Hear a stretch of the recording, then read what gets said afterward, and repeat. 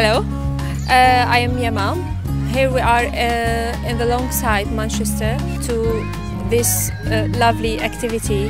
My children really like to doing craft and hand working, so when I see the advertisement I like to come.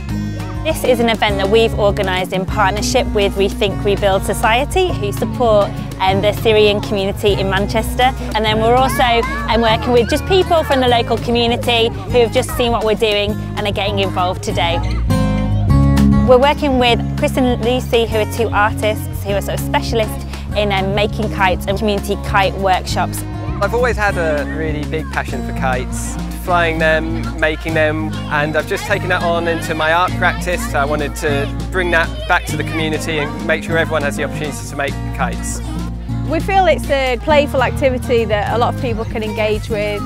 It's something that they can take away with them at the end of the day, which is always really popular.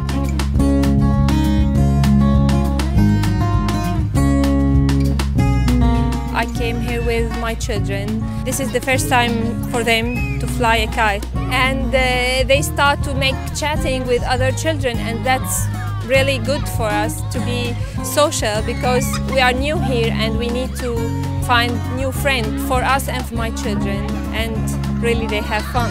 Everyone's really enjoying themselves, and it's great to have a bit of weather in the afternoon now.